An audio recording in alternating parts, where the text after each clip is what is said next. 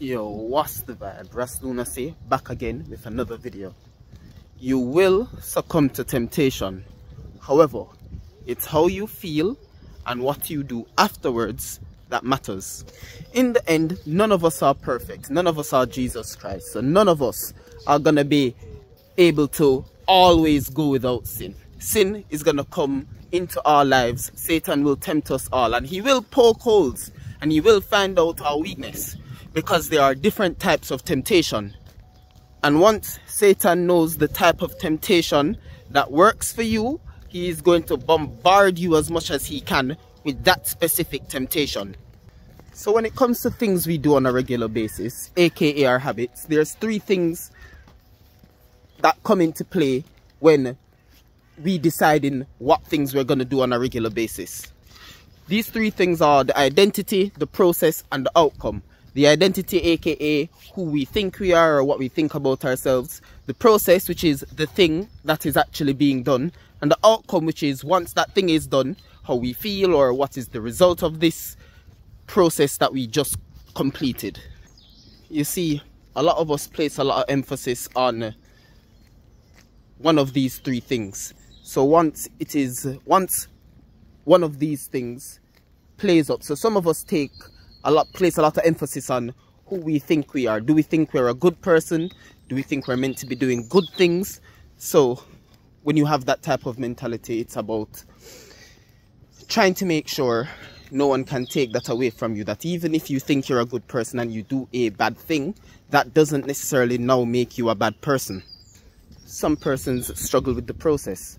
Some persons, when the process is very difficult or requires a lot of focus or requires a lot of effort, we become very distant away from it. We rather be comfortable. We rather do that thing that is very easy, or we rather take shortcuts in order to get to where we need to get to.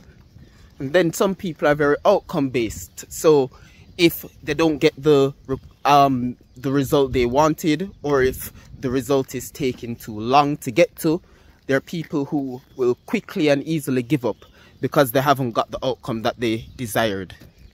So back to, it's about how we feel and what we do that matters. So that person who thinks they're a good person that has done a bad thing, if you feel bad about doing that bad thing, then you're still a good person. However, if you do that bad thing and you say, oh, everyone does bad thing, it's not that bad anyways, then you're slowly becoming the person you do not want to become.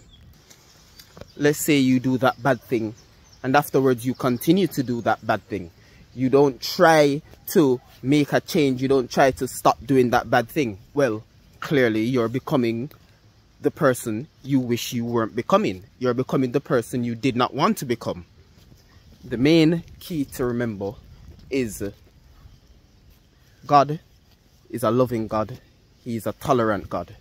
So how you feel and what you do after you sin is more important than the actual sin itself.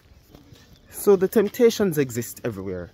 So it's going to be down to us to make sure the way we feel is important, because if we now start associating that bad thing with a bad feeling rather than a good feeling, then you'll come to find you're going to slowly and surely get away from doing that bad thing. You're going to slowly stop doing it because it's no longer associated with a good feeling. It's associated with a bad feeling. However, the devil is very good at getting the things that are bad for you feeling good in the immediate, in the now. Also, if we try our best to do good things and we get good feelings out of it, then it's more likely that we're going to continue doing these good things. So this is why how you feel and what you do after the sin is so important. All that to say, when you sin and you feel bad about the sin, or if you do something bad and you feel bad about it, that's actually a good thing that you feel bad about it. Now keep associating feeling bad with the bad thing you just did. And now with that in mind, try to your best to make steps in the right direction in terms of what you do for better outcomes. But I'm not gonna paddle along. I'm sure you understand what I'm trying to say.